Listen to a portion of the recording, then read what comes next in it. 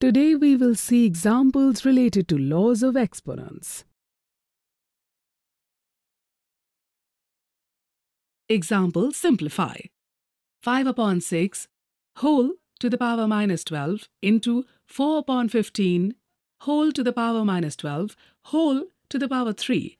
To simplify this, we need the understanding of the laws of exponents. Pause the video and revise them again.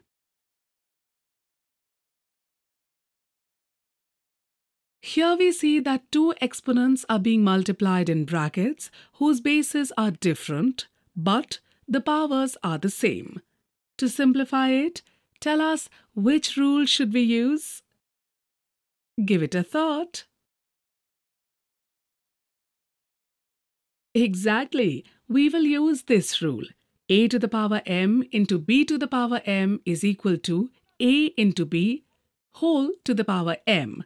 In this way, we can write 5 upon 6 whole to the power minus 12 into 4 upon 15 whole to the power minus 12 is equal to 5 upon 6 into 4 upon 15 whole to the power minus 12.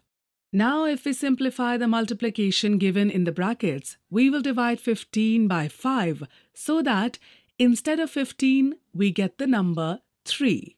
Similarly, we give 4 and 6 as their m, that is 8CF divided by 2.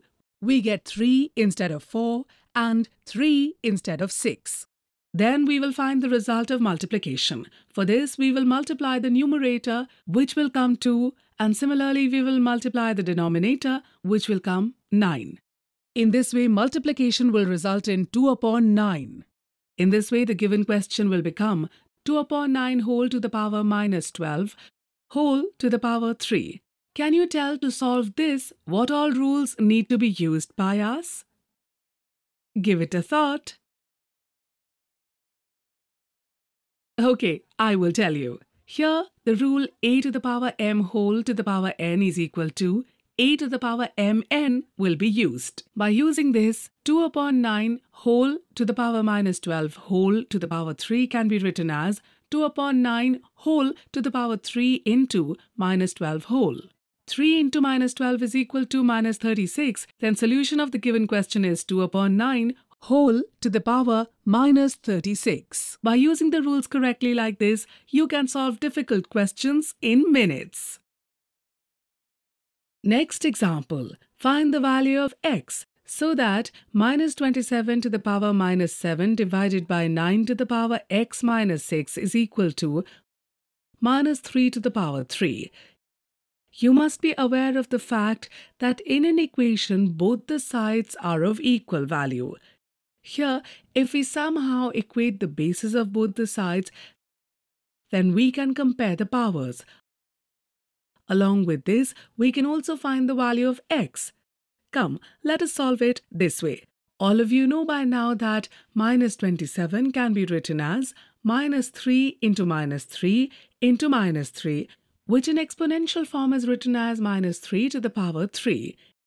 In this way, to get an equal base for the first value, we can write 9 as minus 3 into minus 3, that is minus 3 to the power 2, minus 3 to the power 3 whole to the power minus 7 divided by minus 3 to the power 2 whole to the power x minus 6 is equal to minus 3 to the power 3. Here the rule a to the power m whole to the power n is equal to a to the power mn will be used. Then we will get minus 3 to the power 3 into minus 7 whole divided by minus 3 to the power 2 into x minus 6 whole is equal to minus 3 to the power 3 minus 3 to the power minus 21 divided by minus 3 to the power 2x minus 12 is equal to minus 3 to the power 3. Now here we can see that the bases are equal. On the left side, the rule a to the power m divided by a to the power n is equal to a to the power m minus n can be used by us. This will give us minus 3 to the power minus 21 minus 2x minus 12 whole is equal to minus 3 to the power 3. is equal to minus 3 to the power minus 21 minus 2x plus 12 is equal to minus 3 to the power 3 minus 3 to the power minus 9 minus 2x is equal to minus 3 to the power 3.